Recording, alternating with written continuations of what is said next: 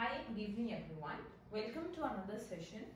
Today we are going to take some macroeconomics questions from the point of view of CUET MA Economics exam. So let us go ahead and let us start our session. Right, beta. So look at the first question. The question says the tequila effect indicates. So basically, tequila effect is an effect which refers to the spread of Mexican crisis to other countries. So this basically came in Mexico, and what basically happened is that its currency was severely affected and it started devaluating. Actually, I should say depreciating. Depreciation is the correct word. हाँ, तो इसकी currency बहुत ज्यादा गिरनी शुरू हो गई. The currency started falling, and when the currency started falling, all the investors who had invested in this country, they started going out of the country. भाई अगर करेंसी अच्छे से परफॉर्म ही नहीं करेगी तो आप उस कंट्री में क्यों इन्वेस्ट करोगे? You will not invest in a country. So this is exactly what happened here. Because the currency was depreciating, people started taking out their money and going to other countries, right? So all of this spread that we had, this spread was basically called as the tequila effect. So the spread of 1994 Mexican crisis to other countries in Latin America, that basically was called as the tequila effect. I hope this is clear to you. Right, beta? Let us go to the next question.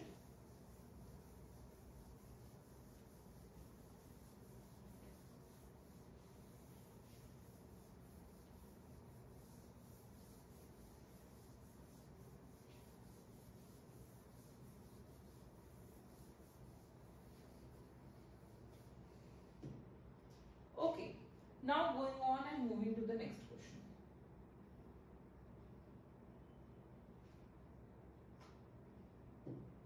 Read the question. Which of the following is correct with respect to IS and LM curve? So let's read the first option. The LM curve slopes upwards to the left, to the right. So beta, what is the LM curve? This is how we plot the LM curve. What is an LM curve? The LM curve shows equilibrium in the money market, right? So when we equate the demand of money to the supply of money, we go ahead and we get what is called as the LM curve. Now, how do we draw the LM curve? So we draw it as an upward sloping curve going from the left to the right. So this is my income and this is my interest rate. So the LM curve slopes upwards to the right. This is a correct statement. LM schedule will shift left when the money quantity increases. So no, whenever there is going to be an increase in the quantity of money, the LM curve is going to go ahead and shift to the right? So increase in the money supply shifts the LM curve rightwards and not leftwards. So this is incorrect. LM curve schedule gives equilibrium in the money market. हाँ, ये तो हमने अभी discuss किया कि LM curve money market का equilibrium show करता है. So बेटा, how will you go ahead and how will you show this equilibrium? Very simple. I will say that this is my supply of money and this should be equal to KY minus HI, which is the demand of money. So the demand of money should be equal to the supply of money. Demand हो गई ये. It is coming out of various reasons like transactional demand for money, speculative demand for money. तो बहुत reasons की वजह से demand of money आ रही है and you have to go ahead and equate it to the supply of money. ठीक है बेटा, read the next option. IS curve schedule shifts to the left with increase in government expenditure. So what is the IS curve showing beta? IS curve shows equilibrium in the goods market. तो IS curve कैसा slope करता है? It slopes downwards, right? And what happens when there is increase in the government expenditure? So increase in government expenditure will shift IS curve to the right. So correct answer should be IS curve shifts to the right. ठीक है बेटा, come to the next option. The IS schedule shifts right when taxes are reduced, ये incorrect हो गया, हाँ. So it shifts right when taxes are reduced. This is correct. So basically, when taxes are reduced, your equilibrium income will increase, right? Your income will increase, holding interest rate constant. तो tax के कम होने पे income बढ़ती है तो IS curve rightward shift हो जाता है, और गवर्नमेंट एक्सपेंडिचर के बढ़ने पे इनकम बढ़ती है तो आईएस कर्व राइटवर्ड शिफ्ट होता है. सो बेटा when your taxes are reduced और government expenditure are increased, the IS curve will shift to the right. IS curve rightward shift हो जाएगा. So this is correct. So which are the correct statements we saw in this case? A, C and E. The correct statements are A, C and E. So that's the answer to this question. Right? Okay beta, let's go to the next question. Okay, let's look into the third question now. Two factors of production A and B have same price. They have same price. So beta, factors of production का price कैसे लिखते हैं हम? So if my factor of production is labor and capital, then their price will be W and R. If my factor of production is simply A and B, then I can just write as W1 and W2. ऐसा कुछ लिख सकते हैं. So this is my factors of production. Now, if you remember, then you should know that it says, अच्छा आगे पढ़ते हैं पहले. Least cost combination of A and B for producing given level of output will be achieved when isocon has slope equal to. So try and understand, huh? What is my equilibrium condition?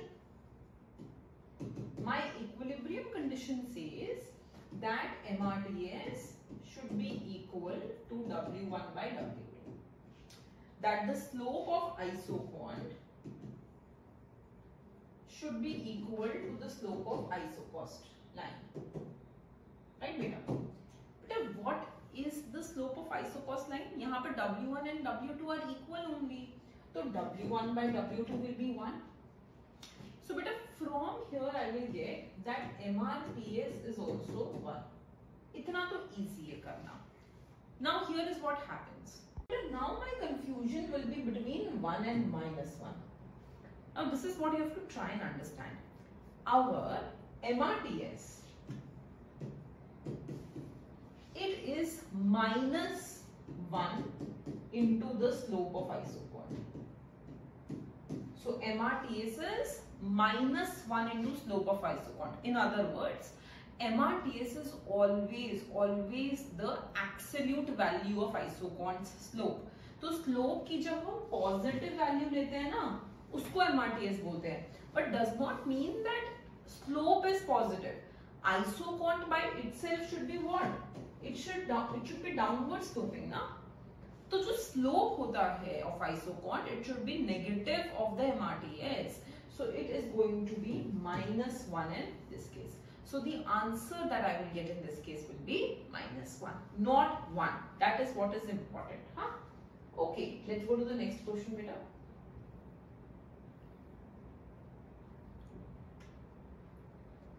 Let me just erase what I have written.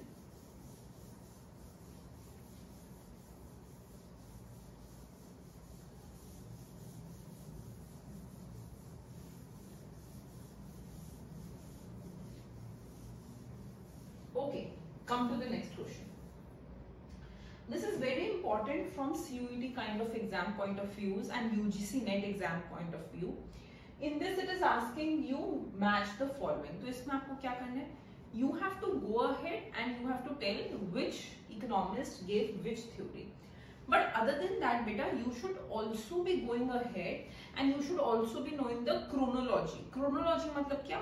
कि कौन से economist ने theory कब दी थी? So I have gone ahead and I have just tried to highlight all of that. We will just simply go to that solution now. So try to read this, huh? But the absolute income hypothesis, it was given by Keynes, and it was introduced in the year between 1929 to 1944. So 1938 mein we know that Keynes talked about his general equilibrium model, and he talked about his general theory. He talked about his book, right? So absolute income hypothesis is the first hypothesis that came, and it was given by Keynes.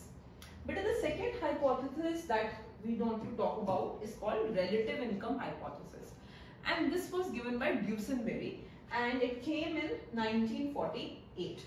ठीक है जी. The third hypothesis we want to talk about is called a life cycle hypothesis. और ये life cycle hypothesis किसने दी थी? ये दी थी मॉडिग्लानी से, मॉडिग्लानी ने. सो मॉडिग्लानी gave the life cycle hypothesis, और वो कब आई थी बेटा? It came in 1950. At last you have the permanent income hypothesis. तो permanent income hypothesis 1957 में आई थी, and it was given by Friedman, right? So if you are supposed to go ahead and give the chronology, अगर exam में पूछा जाता है कि किस ऑर्डर में हाइपोथेसिस इंट्रोड्यूस की गई थी, so you will go ahead and से absolute, relative, life cycle followed by permanent. कभी एग्जाम में ये पूछेंगे किसने इंट्रोड्यूस की, और कभी कभी ये पूछेंगे कि किस ऑर्डर में ये hypothesis I. So you should be aware about both these kind of questions, right बेटा? Okay, let's go to the next one.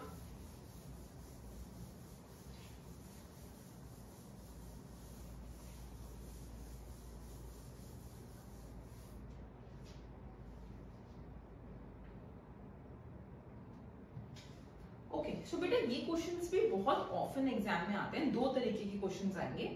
One is basically called where you have to go ahead and you have to tell कि क्या जो reason दिया है वो assertion का सही reason है या नहीं है. So you will be given two statements and you will be asked weather statement 2 is correct reason of statement 1 और not. That's the first kind of question. जो दूसरा क्वेश्चन एग्जाम में आता है वो ये आता है that you will be given two statements and you will be asked कि क्या दोनों true हैं, दोनों false हैं, one of them is true or both of them are correct, like that. हाँ? Okay, so now I want to go ahead and I want to take this statement. देखो जरा, it says devaluation always correct chronic balance of payment. Chronic मतलब क्या? Chronic is something which is going on for years, मतलब बहुत time से चल रहा है balance of payment.